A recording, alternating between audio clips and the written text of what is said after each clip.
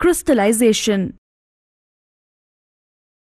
Dear students, crystallization is the process of formation of solid crystals precipitating from a solution. It is the most common way of purification of organic solids.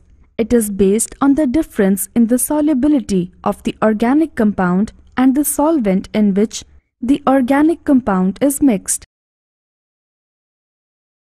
The impure substance is in powder form and then heated with the solvent in a flask.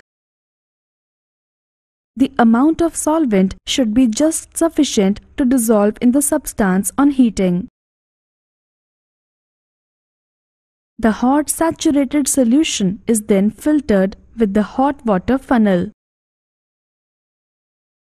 The hot water circulated in the outer funnel keeps the solution hot and crystals cannot be formed in the funnel itself. The hot filtrate is cooled in the beaker and large crystals are obtained, and then crystals are separated from the filtrate by means of filtration.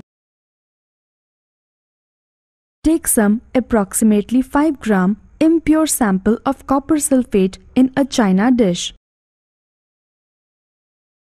Dissolve it in minimum amount of water. Filter the impurities out. Evaporate water from the copper sulfate solution so as to get a saturated solution. Cover the solution with a filter paper and leave it undisturbed at room temperature to cool slowly for a day. You will obtain the crystals of copper sulfate in the china dish. This process is called crystallization.